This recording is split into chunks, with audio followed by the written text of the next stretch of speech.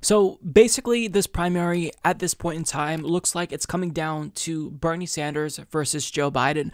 And we have a very difficult task of trying to flip some Joe Biden supporters. Now, primarily, I think that the best argument to convince them to come over to Bernie Sanders' side, assuming that policy isn't their number one priority, is electability. Because a lot of voters are indicating that they're voting for Joe Biden because they think he's the best bet to beat Donald Trump. So we have to make sure that we convince them that Bernie is the most electable. But another thing that we have to focus on is the fact of the reality that Joe Biden supporters disproportionately are older and Bernie supporters are mostly younger. So there's that generational gap. But we have to tell everyone who supports Joe Biden, any older voter that we know personally, that this is an individual who isn't just going to lose to Donald Trump because he's less electable, but he poses a direct threat to their livelihood. Yes, their livelihood if they depend on Social Security. Because for the last 40 years, as early as 1984 and as recently as 2018, Joe Biden has been advocating for a cut in Social Security. And this was pointed out by a phenomenal article in The Intercept by Ryan Grimm. Now, I'm not going to read the article, but I'm going to show you video clips straight from the horse's mouth where Joe Biden says, I'm down to cut Social Security. Because if you show this to older people and they know how important Social Security is, then this could potentially persuade them. Because I have parents who depend on Social Security. And if that were cut, it would be devastating. And I know that a lot of people who are living off of that know how devastating that will be. So if Social Security is something that's important to them, and it should be important to everyone, but people benefiting from it now especially know, then this is how we can possibly persuade people that Joe Biden is not the candidate for them. Take a look. When I introduced the budget freeze years ago, the liberals of my party said, it's an awful thing you're doing, Joe. You are all the programs we care about. You're freezing them. Money for the blind, the disabled, education, and so on. And my argument then is the one I make now, which is the strongest, most compelling reason to be for this amendment or an amendment. And that is that if we don't do that, all the things I care most about are going to be gone. I mean, whatever happened to that old conservative discipline about paying for what you spend? I'm up for re-election this year, and I'm going to remind everybody what I did at home, which is going to cost me politically. When I argued that we should freeze federal spending, I meant Social Security as well. I meant Medicare and Medicaid. I meant veterans benefits. I meant every single solitary thing in the government. And I not only tried it once, I tried it twice, I tried it a third time, and I tried it a fourth time. Somebody has to tell me in here how we're going to do this hard work without dealing with any of those. I introduced the balanced budget amendment in 1984. It got nowhere. I'm one of those Democrats who voted for the constitutional amendment to balance the budget. I have introduced on four occasions,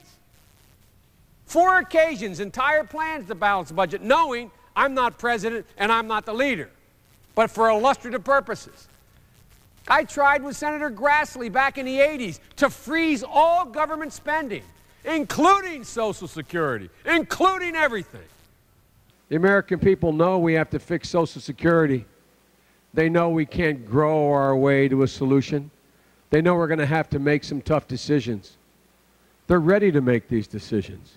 They're ready to step up.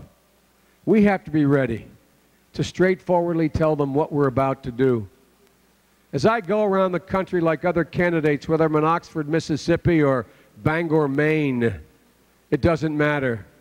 The one criticism our party gets from Democrats is we tend to be too timid. It's almost like we're afraid to tell the American people the unvarnished truth. Well, folks, they're waiting for the truth. Now, in that first clip where the audio cut out towards the end, that happens whenever I download videos from Twitter for some reason, he called Social Security a sacred cow when he was talking about cutting it.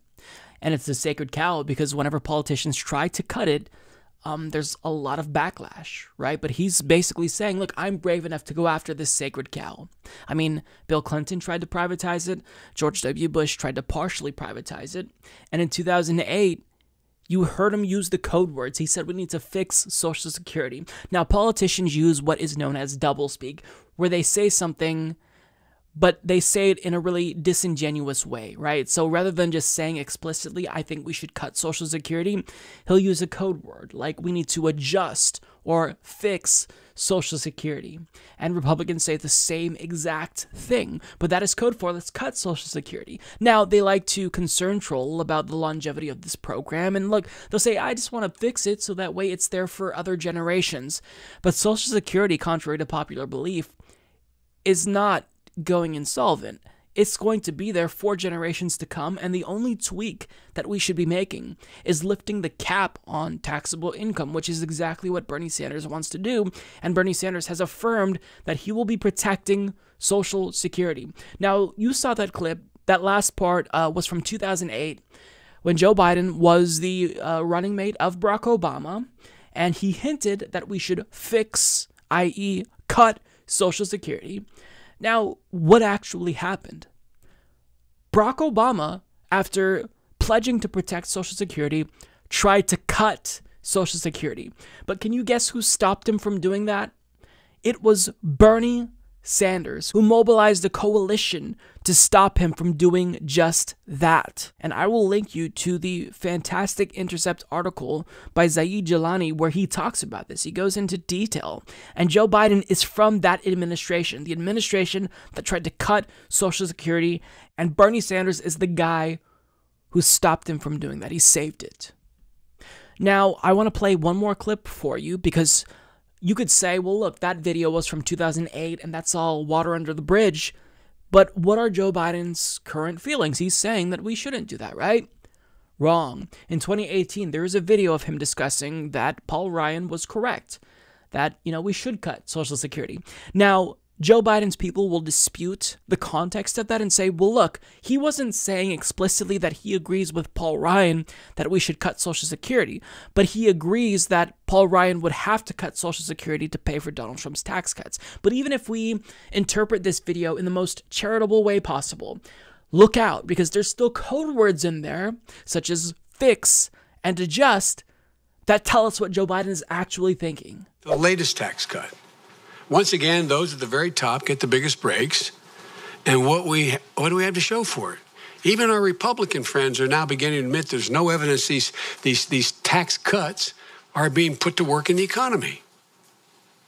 No new growth, just more debt.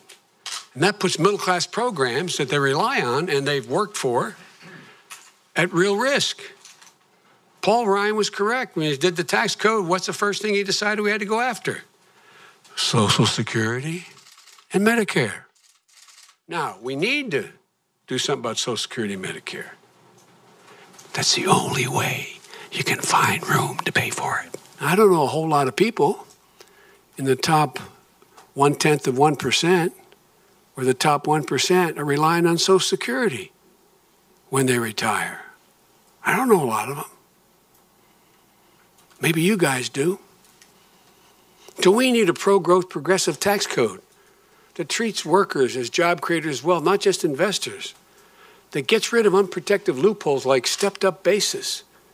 And it raises enough revenue to make sure that the Social Security and Medicare can stay, still needs adjustments, but can stay, and pay for the things we all acknowledge will grow the country. So can you trust him?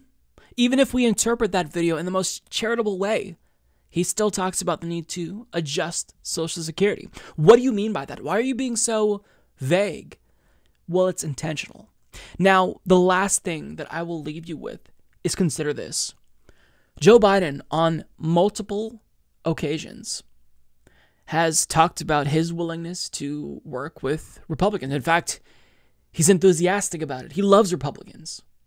So if someone is repeatedly saying and has a history of saying that we need to cut and or fix Social Security, and he's going to work with Republicans who are salivating over the idea of cutting Social Security, Do you honestly believe that Joe Biden is trustworthy on this issue?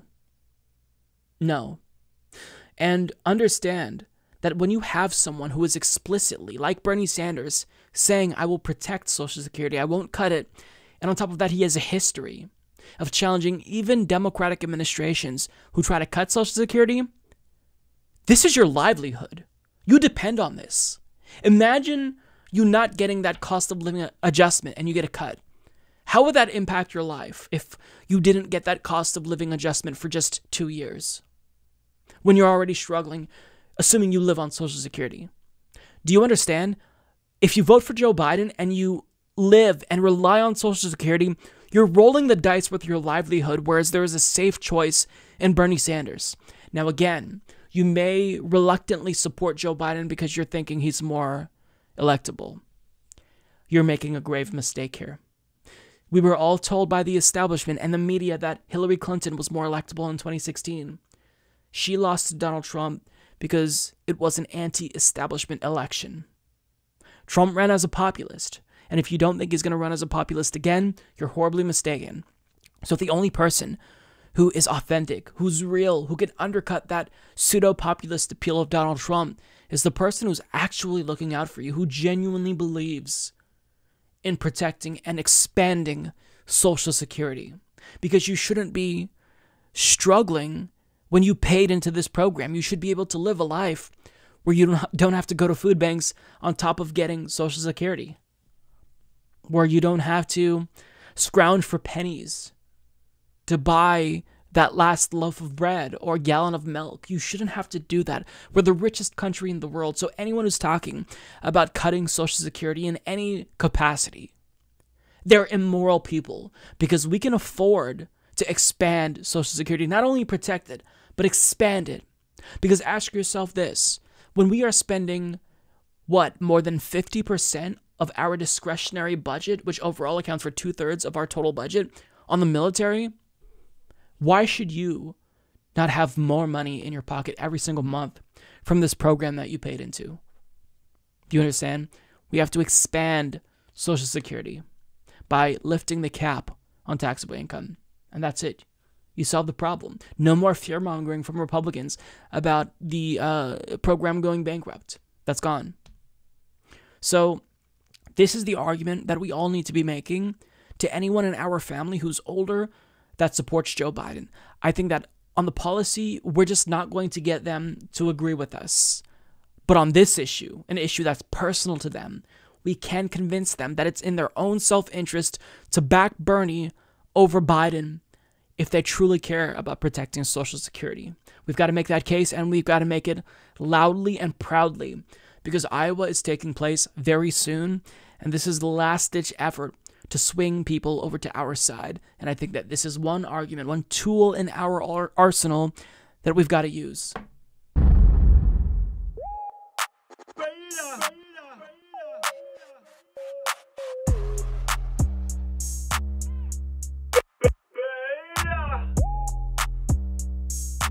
Alpha male, not a beta male.